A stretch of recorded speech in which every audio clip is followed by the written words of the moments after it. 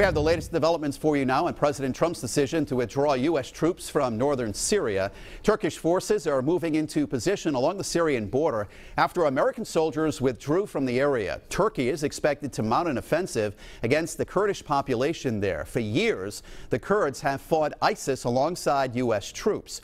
In a statement, Kurdish leaders called President Trump's decision to pull out, quote, tragic. The president defends the decision as a step toward getting the country out of what he calls the endless wars. But the White House is getting pushback from both parties.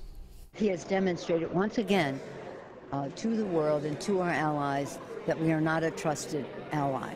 And for him to give carte blanche to the Turks, who have made very clear what their intentions are, is beyond the pale. Senate Majority Leader Mitch McConnell, a Republican, issued a statement warning that a sudden withdrawal would only benefit Russia, Iran, and the Assad regime. And Republican Senator Lindsey Graham is planning to introduce a bill that would impose new sanctions on Turkey if it invades Syrian territory. Eyewitness News analyst Lieutenant General Reginald Centracchio joins us now in studio. Do you agree with Senator McConnell that a southern withdrawal would benefit Iran, Russia, and the Assad regime? Absolutely. That's just common sense. They want to see this happen. Now, we have a pretty good relationship, you could say, with Turkey. What does Turkey gain by an all-out invasion into Syria?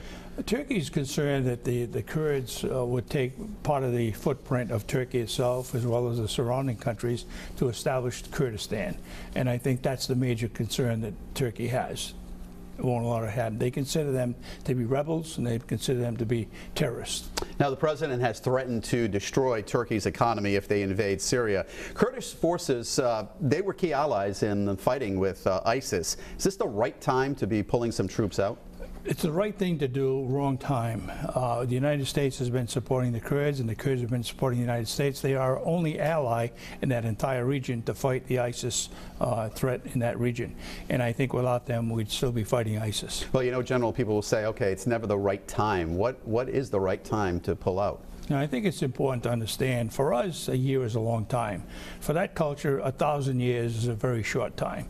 There is no right time. There is no right thing to do, except I can tell you, in my opinion, the right thing to do is, yes, we need to move troops out of there. It's the wrong time because of all the threats that are taking place, and an open threat by Turkey to go into Syria and take out the Kurds. And Turkey's benefit is they get that region that they want? They take out the threat of having any terrorists anywhere near them. President Trump has said ISIS is defeated. How do we know that?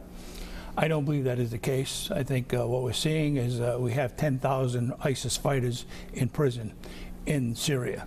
If those gates were open, we'd see the ISIS threat all over again.